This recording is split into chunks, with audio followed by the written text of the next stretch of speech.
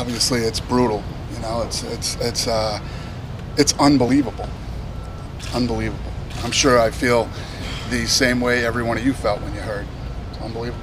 There's still an administration process, but if this is proven to be true, what will be the process with the title and the belt and that sort of thing? I'm not going to say anything until this whole thing plays out and see how this thing, where we end up. But yeah, it's unbelievable. Until all the process is done, Dana, could this have come at a worse time for sort of the eyes of the whole world on the sport? Yeah, I mean, these never come at a good time. They're always bad, especially with somebody like Jon Jones, who, you know, wherever you sit in MMA, in my opinion, he's the best to ever do it. He's the best ever. And, you know, that makes it even more unfortunate. Well, have you talked to Cormier? I did. What did he say? Holy shit, this is crazy. And he's in Hawaii right now with his family on vacation, and he couldn't believe it either. He felt the same way that I did. Have you spoken to Jon? Huh? Have you spoken to Jon?